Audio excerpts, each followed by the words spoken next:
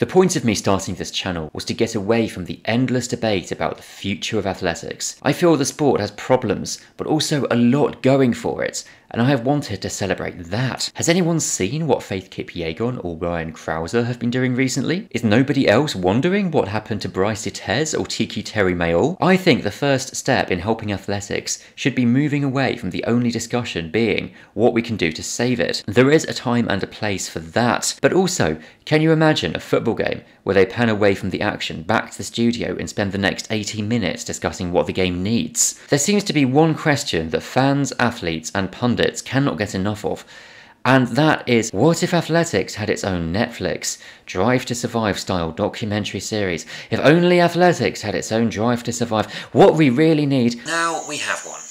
In August, World Athletics announced a deal with Netflix for a 6-episode series shaped around the lives and careers of sprinters, which is set to air in 2024. You happy now, Bush? But is this the greatest thing to happen to athletics since the running career of Usain Bolt? Or will it prove to be a false dawn like the running career of Dexter Lee? This is the story of athletics on Netflix. In January, David Woodgett, a US 400-meter runner, tweeted, "Why doesn't track and field have a show like F1? Same format as the Netflix series. Follow the Diamond League circuit, from practices to agent meetings and race day to post-race... shenanigans." What does he mean by that? What does he mean? It would be a hit, just a thought. Woodgett did get a lot of traction and support for his idea. I say his idea, he was not the first person to mention this. Seb Coe, nonetheless, said in January 2021, "The European Broadcasting Union," the guys who brought us Eurovision, that is, and not the entity the UK voted to leave, "is talking some quite creative stuff. Maybe even a documentary series around athletics. A similar kind of thing to Netflix Drive to Survive. For goodness sake, other documentaries do exist." Points were also made by Deji Obiego in Runblog and another writer, Thomas Bartley, as to why this would be a great idea. To paraphrase their points, a new audience would be reached, money and income streams could reach world athletics and athletes, the drama of athletics would make perfect material, and they got their wish. On August 16th, Netflix announced that it would be answering the prayers of many by undertaking a 6-part series. It would be entirely filmed around sprinters. But I'm also here to talk about sprint. They were never going to focus on the hammer, were they? Deadline reported that some filming was undertaken at the 2023 World Championships in Budapest. It did not say which athletes were going to be involved, but it did say their nationalities. In some cases, this is as good as naming the athletes involved. So while we cannot say who, we do know they are from the USA, Jamaica, the United Kingdom, Ivory Coast, Kenya and Italy. The last one really is a puzzle. So they didn't announce the name of the series, but as someone who wrote punny headlines for newspapers for years, I will be damned if I don't give this a go myself. Here are my ideas. On track. Sports days. Life at speed. 100% speed endurance. Running men and women. And they say, stay in your lane, boy. I'm also here today to talk about sprint. But I'm also here to talk about sprint. Praise came in, with people saying it will engage with a wider audience and help grow the sport.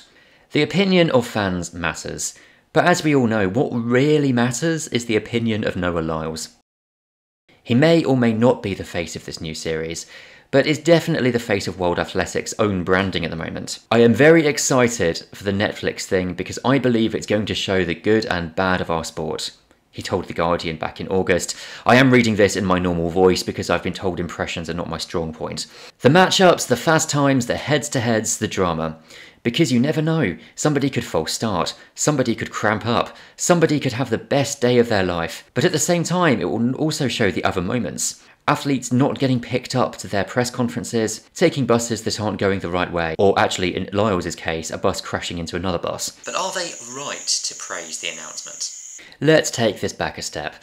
Drive to Survive first aired in 2019 on Netflix, showing interviews with Formula 1 drivers and their mechanics in the lead up to races as well as the Grand Prix themselves. The format has been praised for helping dramatise and humanise a sport which is essentially watching people compete over a number of laps, with the first one to finish being declared the winner. Sound familiar?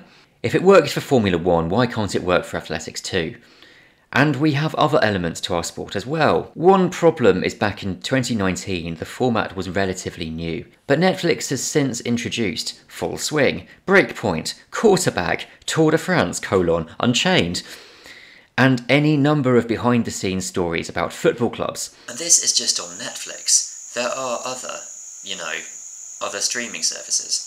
My concern is that casual omnisports fans may already be committed to series that are already being broadcast and may not have room in their lives for another one. Netflix is also becoming more expensive and has reportedly seen a fall in subscribers. And it's not like this kind of thing hasn't happened before. In 2008, the BBC broadcast Sprint.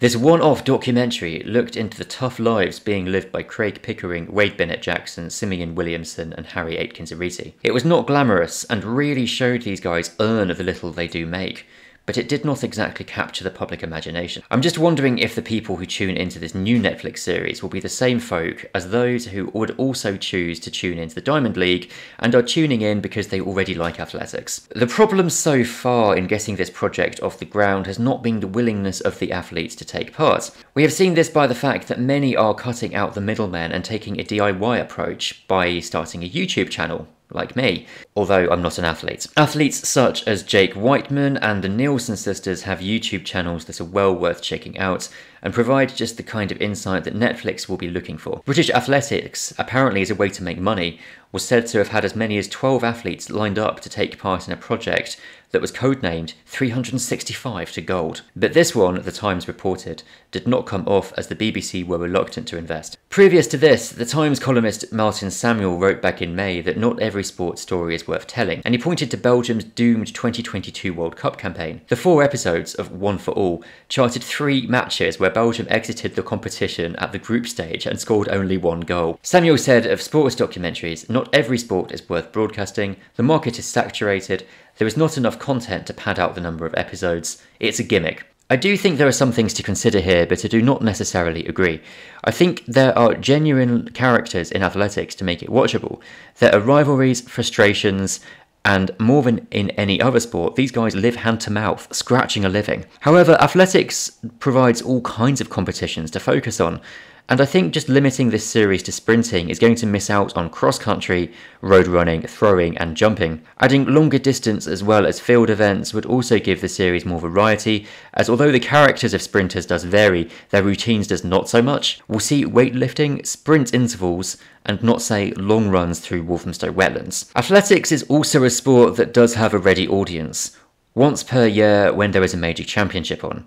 There is a consensus that the sport does a poor job in marketing the week-to-week Grand Prix and Diamond League series. Kyle Merber writes in Citius magazine, but similar to the hype of an Olympic Games dies down, no one will have the slightest newfound interest, will have an idea of where to turn next when they want to watch the 2024 season live. They'll have to wait to find out what happens in Series 2. Some things get better in stages, and I am confident that this Netflix announcement is a step forward. There is now a documentary coming for athletics. We are trying. It can only really be a good thing, even if it is not what the sport needs.